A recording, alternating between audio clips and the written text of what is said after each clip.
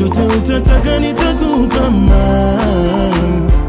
guys, welcome back to our channel. It's your Fanny&jessy back with another reaction video. If you're new to this channel, make sure to give this video a thumbs up, share it with your friends, and of course do not forget to subscribe. Like I said, my name is Fanny&jessy, and on this channel we post reaction videos each and every day. So if there's something that you guys want us to react to, let us know by dropping the link in the comment section below, and we'll do it for you. A big shout out to everyone that keeps on subscribing, has subscribed, keeps on giving us stuff to do, likes our stuff, shares. Thank you very much. You guys are the best. I hope you guys are doing alright, and may you stay blessed. A big shout out to the person that suggested this. They suggested I react to Jewish woman wanted to see Prophet Muhammad, peace be upon him. So without wasting time, let's get into the video.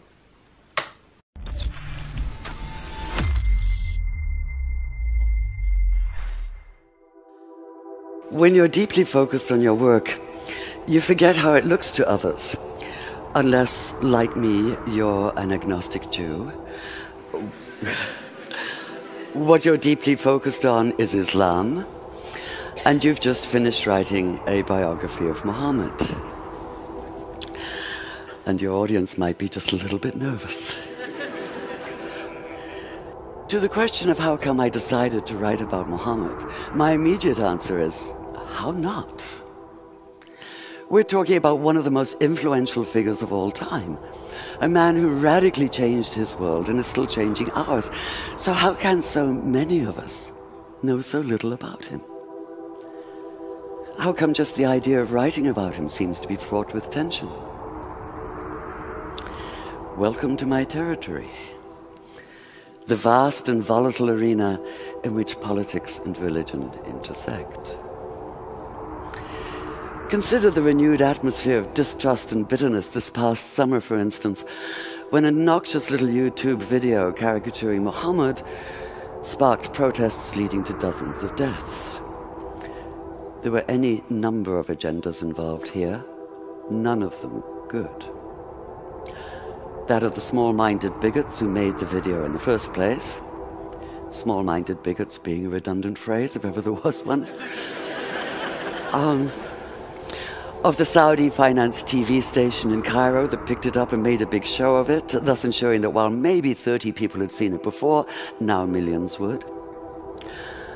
Of the once reputable news magazine, trying to revive its fading readership by implying that all Muslims worldwide were rioting in the streets, as opposed to a few hundred extremists and often just a few dozen. It's amazing what you can do by cropping a photograph. And the usual American Islamophobes, putting up crude us and them posters in the New York and DC subways. So many people jumping on the bandwagon. But where was Muhammad himself in all this? Where was the man who listened to the Quran telling him, and by extension all Muslims, to pay no attention to taunts and mockery? Ignore them, it keeps saying. Let them be. Turn your face away. Or, in the words of Jesus, turn the other cheek. While Muhammad has certainly been distorted by his detractors, he sometimes seems to have been equally distorted by the loudest of his self-proclaimed defenders, which makes it all the more urgent that we know who he really was. Yet the millions, if not billions, of words that have been written about him often seem to obscure as much as they reveal. The more of them I plowed through, the more it felt as though he were being weighed down by the sheer accumulated mass of them. What I wanted was a real feel for the man himself. I wanted the vitality and complexity of a full life lived. I wanted, in short, to see Muhammad whole. And this meant steering clear of a virtual minefield of agendas, including piety and sentiment and stereotype and judgmentalism.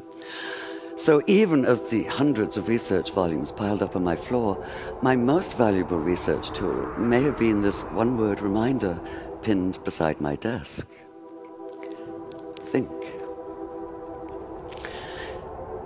Take the pivotal moment of Islam, for instance, which is what happened to Muhammad one night in the year 610, on a mountain just outside Mecca.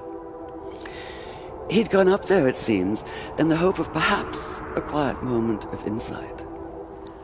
The last thing he expected was the blinding weight of revelation. So what struck me in the earliest account we have of that night was not even so much what happened as what did not happen. Muhammad did not come floating off the mountain as though walking on air. He did not run down shouting hallelujah and bless the Lord. He did not radiate light and joy.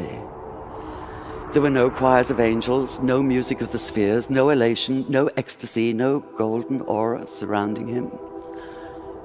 Not even the whole of the Quran fully revealed, but only 5 brief verses. In short, he did none of the things that might make it easy to cry foul, to put down the whole account as an invention, a cover for something as mundane as personal ambition. Quite the opposite. In his own reported words, he was convinced at first that what had happened couldn't have been real. At best, he thought it had to have been a hallucination, his own mind working against him. At worst, possession, and he'd been seized by an evil jinn, a spirit out to deceive him, even crush the life out of him. In fact, his first instinct was to leap off the highest cliff and escape the terror of what he'd experienced by putting an end to all experience. Whether you believe the words he heard that night came from inside himself or from outside, it seems absolutely clear that Muhammad did experience them, and that he did so with a force that would transform himself, his sense of himself and his world. So that initial panicked disorientation, that sundering of everything familiar, that feeling of being overwhelmed by a force larger than anything the mind can comprehend, strikes me as utterly real. It's the only response that makes sense. It's the only sane response, the only human one.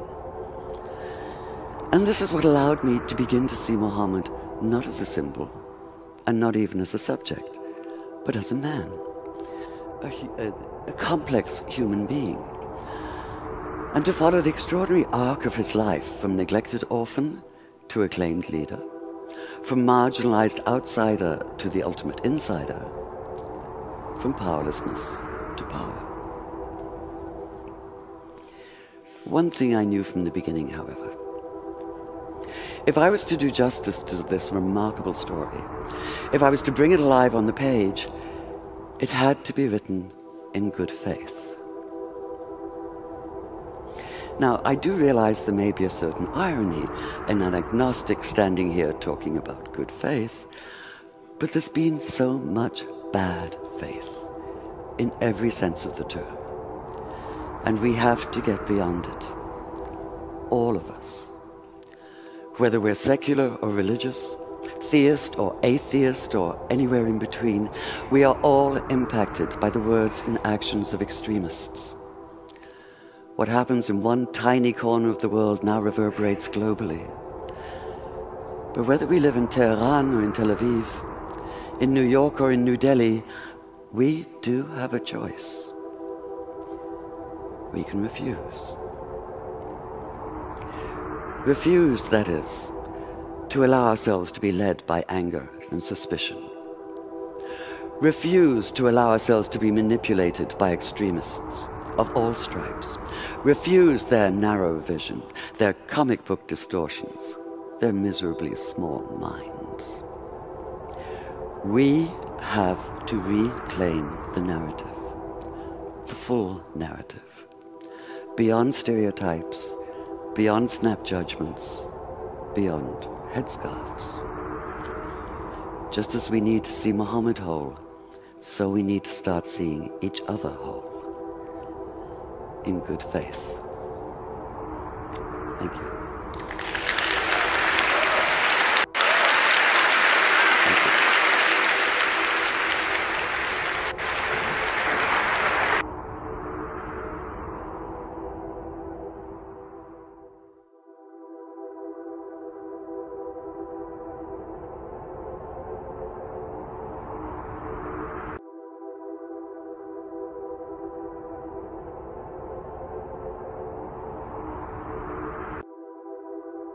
Right now there's a bug and it's just terrifying me. This is why I don't like the rainy season. Otherwise, this is the best thing that I've had this week. I mean, the week is too young, but this is the best thing that I've had. Stop letting people dictate what you see and how you see it.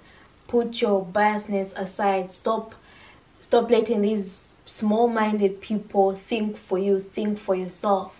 Don't judge a book by its cover. First read the contents of the book. Otherwise, this was amazing. Loved the message, loved everything about this. I don't know when this thing went on, but otherwise loved this, and I hope you guys love it as well. Is it just me, or people have been giving me Muhammad stuff to react to back, or this is just a coincidence? Otherwise, love this. Make sure to give this video a thumbs up, share it with your friends, and of course do not forget to subscribe, and I'll see you in my next reaction video.